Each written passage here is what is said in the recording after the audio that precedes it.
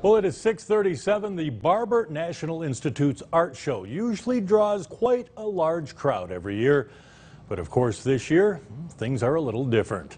Now, in years past, hundreds of people would pack the center as they look over numerous pieces of art created by local artists.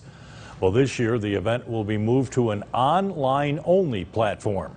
This year's theme is celebrating the possibilities. The art show will take place from June 1st to June 21st online at barberinstitute.org/artshow. All sales from the artwork benefit the Institute and the work they do with local families.